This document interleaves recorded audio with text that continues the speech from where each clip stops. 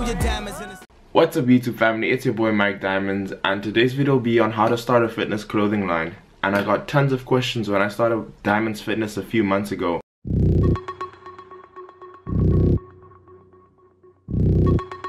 Look.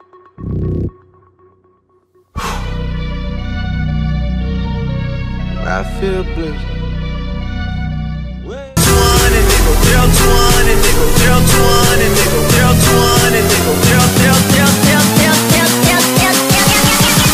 Real fucking quick, nigga.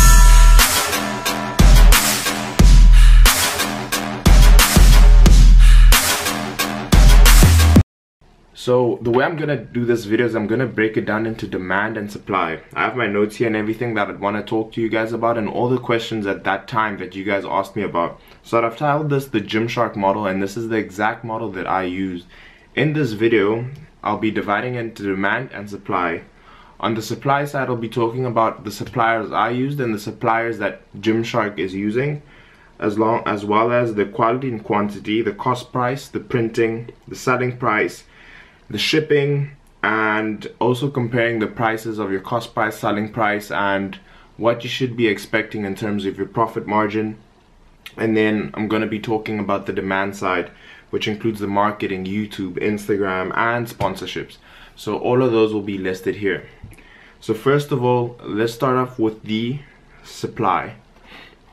Now in terms of supply, when GymShark started out in 2012, they also started small, and that's my biggest advice to anyone, is to start small, never invest a large amount of money.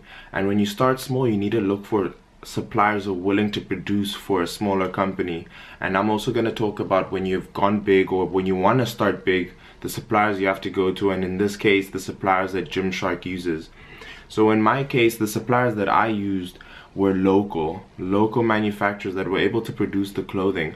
And another option was for me as well is to buy the clothes in local shops as well, because they all aren't printed on.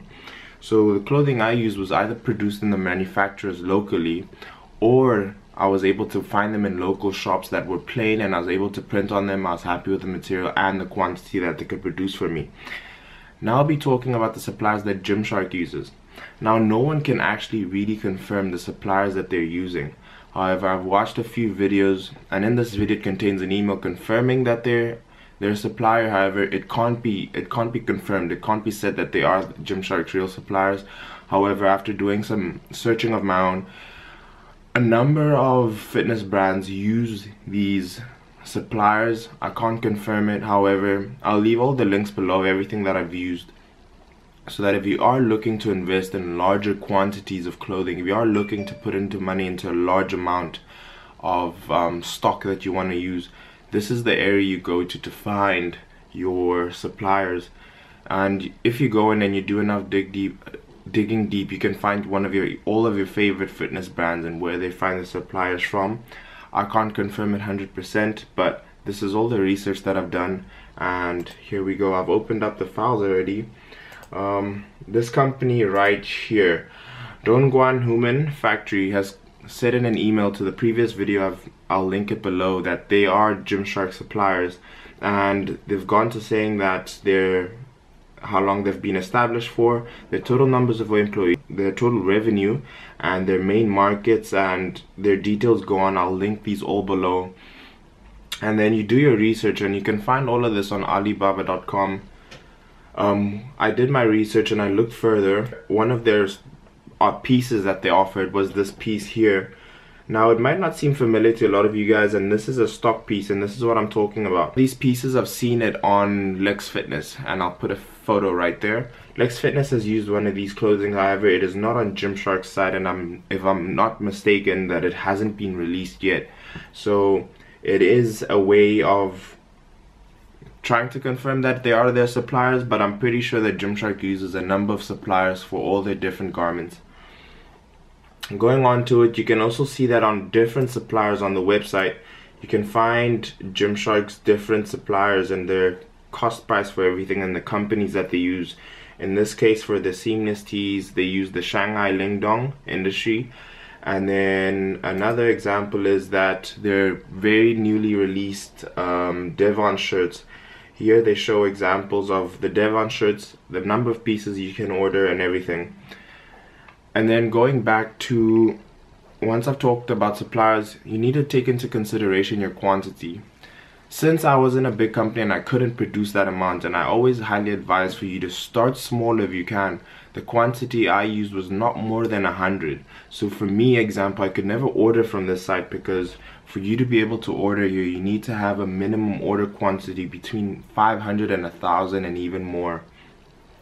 That being said, the quantity you order from the company determine the price of each piece of garment that it cost for me. So in my case, it would cost me more because I was ordering a lesser quantity. However, in GymShark's case, it cost them more. And coming to that, you also want to talk about printing. The printing you want to have done on it. I got my printing done locally, and I'll be showing you guys a video of that. Here at RFC headquarters, they're the people who do the printing for me. Reggie's actually a really good friend, so I can trust him with everything that I'm doing. So if you guys are in Namibia and you need printing done on shirts or designs or whatever, videography work, come to Reggie, come to RFC headquarters. Right, we're gonna put the Mike Diamonds logo on the left hand side. Just press it down, and there's a timer which will let you know when it's done. That's about it. GymShark is probably doing their printing at this area here, or they could be importing their clothing and doing their printing there. So you want to get your logo printed on it or whatever. And packaging could possibly be done by this site, but packaging I also did myself. I managed a way that I can try and deliver the product as best as I could, and it was all done locally. So I'm pretty sure if you live in a huge city, this can apply to you. If you live in a big city that has manufacturers and that has printing, it can be done for you, and I highly recommend you use them besides the websites that I've listed here. Now, since I've talked about the quantity, you also want to take a look into the quality of the product, which is extremely important. And granted that you can use these websites, they should be able to send you samples of the clothing. So I was able to get samples of my clothing before I was able to put it out, and if I was happy with it, if it really represented what I wanted, then I was happy with it. And this company's, I'm pretty sure you guys can say that the top quality that you get from GymShark is what these companies can offer you.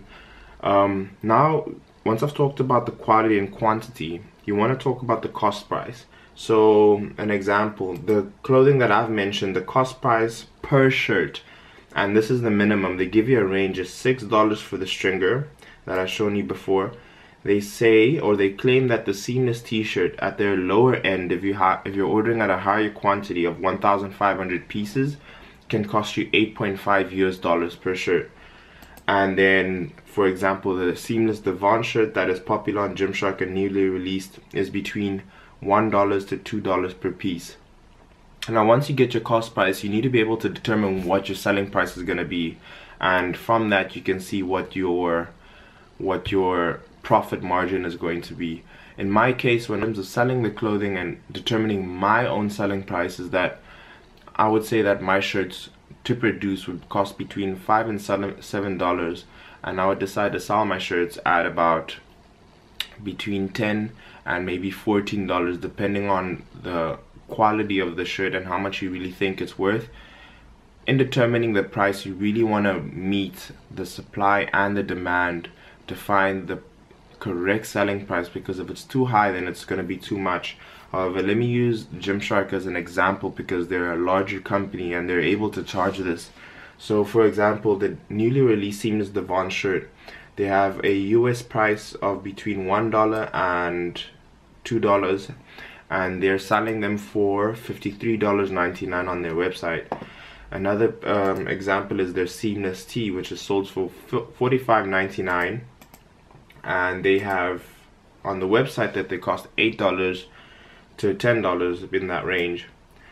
So they're able to make a profit on the seamless Devon shirt of $52 US, or on the seamless t-shirt itself, $37.49 US, and that is their maximum profit margin I can imagine. Granted that these are their producers, and granted that those are the selling prices. However, their profit can't be determined what I've said here, because what you have to take into consideration, the bigger you become, and these aren't things I had to take into consideration because I was a smaller company, is that you have to take into consideration their employees, the website, the management, sponsorships and marketing, all of those things go into the cost of the actual shirt.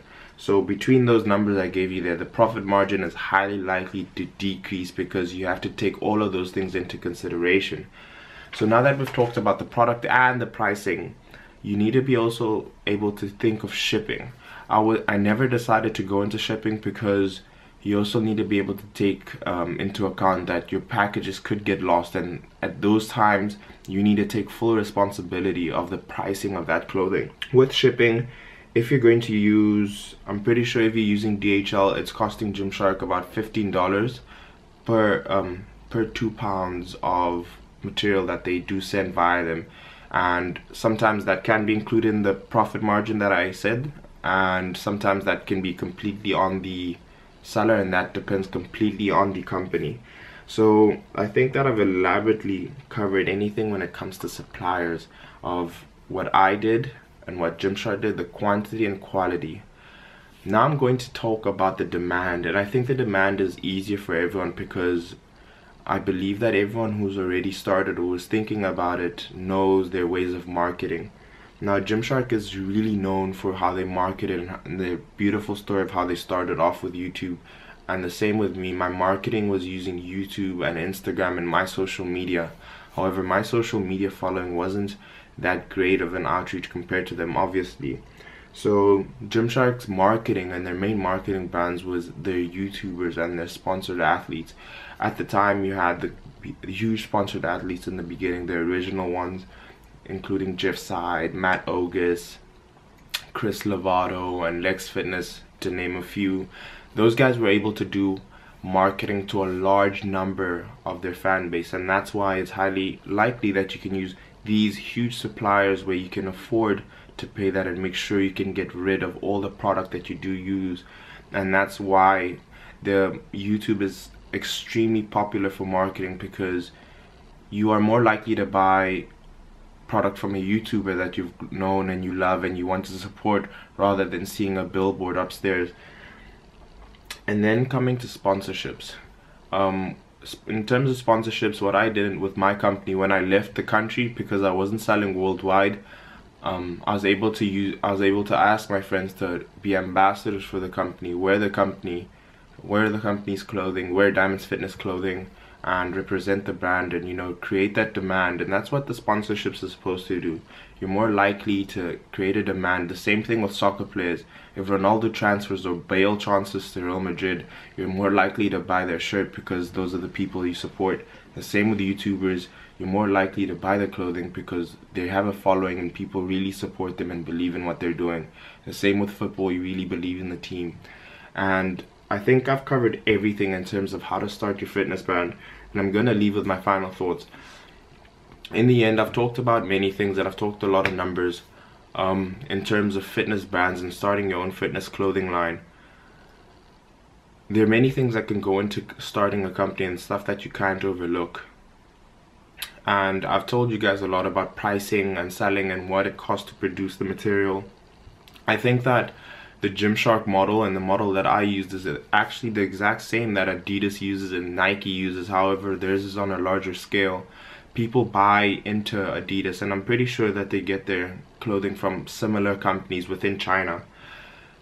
You buy into Adidas clothing because you see your favorite people were sponsored by them, or Nike, example Ronaldo and Bale. And the same with us in the fitness industry is that we're likely to buy the clothing that our favorite YouTubers are sponsored by and the people we look up to, which is all the YouTubers you do follow, and which is all the GymShark athletes that do exist. So in my final thoughts, with seeing all the prices and seeing the back end and everything, I'm more likely to buy a GymShark apparel or any other apparel, because I'd rather support the YouTubers and know the owners, because you have some sort of connection with them. So everyone who's starting a fitness brand, all you fitness entrepreneurs out there, start your brand. I encourage you guys to do it, because the fitness community is more likely to support guys who are within the fitness community and that they know personally, instead of a CEO at Adidas or a CEO at Nike that you do not know and that hasn't offered you anything or helped you in any way or inspired you. So that is the end of the video, guys. I hope you enjoyed it. This was more business-like. I've never done this type of video. If you're new to the video, subscribe if you haven't, like the video if you did enjoy it, drop any comments below if you guys do have any questions, or if I need to make a part 2 to this. This is your boy Mike Diamonds. I'm out.